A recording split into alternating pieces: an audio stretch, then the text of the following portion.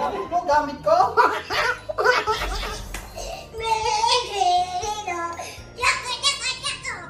Hindi sana buto na kinain mo. Parang ayaw mo akong sumabago.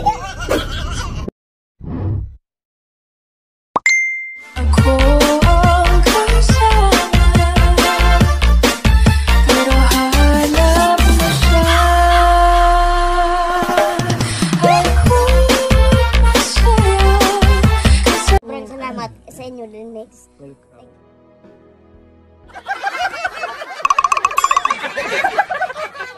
Natatikan siya po sa iyo. Yan.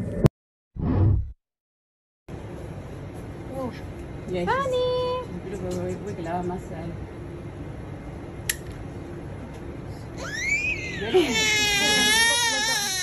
Sunny!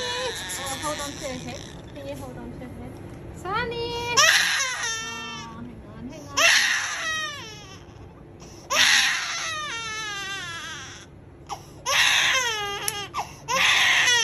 Hold on, hold on.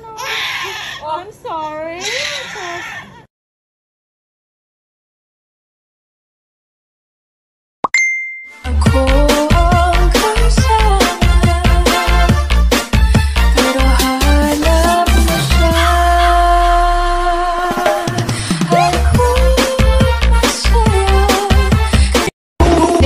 Tok tok tok. Tik tok tok tik tik. Tok tok tok tik tok tok tok tok.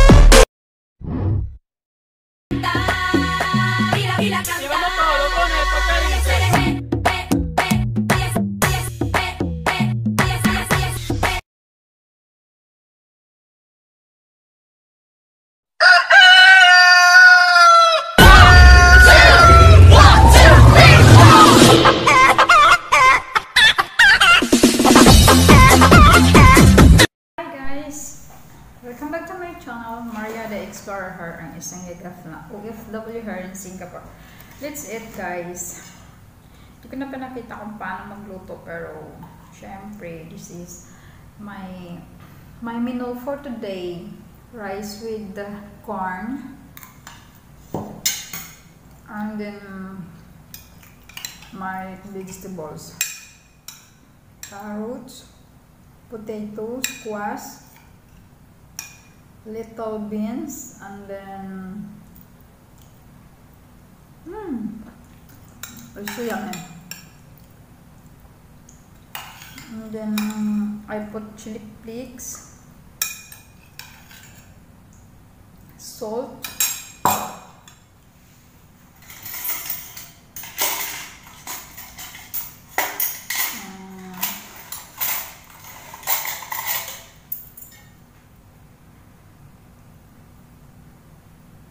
black pepper. Sorry guys, para kasi akong natuliro sa nangyari sa aking pinakamamahal na idol, Mahal. And then this is my yogurt. Parang hindi kasi ako makapaniwala na wala na siya. Dahil sa COVID, maraming nasawi na buhay, nawala ng trabaho. So, I'm promise. So worse on word. Kaya, inaamin ko to yung pagbubukas ako ng YouTube. I'm going to my own channel. But if nakita ko na nag-flashback yung vlog nila ni MHIGS, mas inuuna ko pa yun instead na mag-edit ako, mag-check ako ng channel ko kung may mga comments, may mga subscribers. Kasi guys, as a OFW,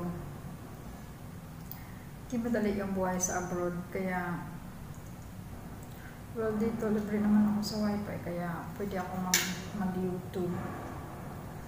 So, natagpuan ko yun yung kanilang vlogs. Ang saya-saya ko kasi it's not only for the sake na maliit kang tao or whatever. Hindi yung point ko doon. Kapag pasaya kasi siya at saka yung nawala yung stress mo. Tapos parang bigla lang nawala ng gano'n. Kaya pala last day, wala na akong nakita na update nila ni Mix. Nung nagising ako kanina umaga ng 4 AM, sad to see na makita ko yung balita na gano'n. Parang nawasak ng yung mundo ko. I remember yung pagkawala ng mother ko this January na hindi ako nakauwi dahil din sa COVID. Hindi ako nakatid sa kanya sa huling hantungan. So na-remember ko yan. And then yung last din namin na banding ng mama ko is 2014. Lagi kami nag-uusap in videos, pero syempre iba talaga yung nakakaano siya, nagkikiss mo siya. So sorry. Pagdating sa mga bagay na ganyan, I am very emotional. I promise. So, sa pamilya ni Idol Mahal, tos puso ko ako nakikiramay sa inyo. Be strong, and especially kay Migs at sa pamilya niya. Nakikita ko kung kaano nila alagaan at mahalin sa Idol Mahal. At saka marami akong narelate tuwing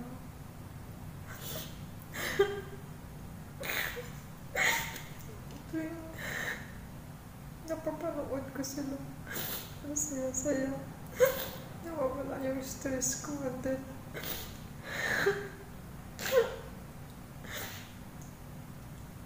Idol Mahal, rest in paradise your soul. Promise, yung mga memories na hindi namin nakakalimutan. Hindi lang ako nag-isa yung humahanga sa'yo. You're a small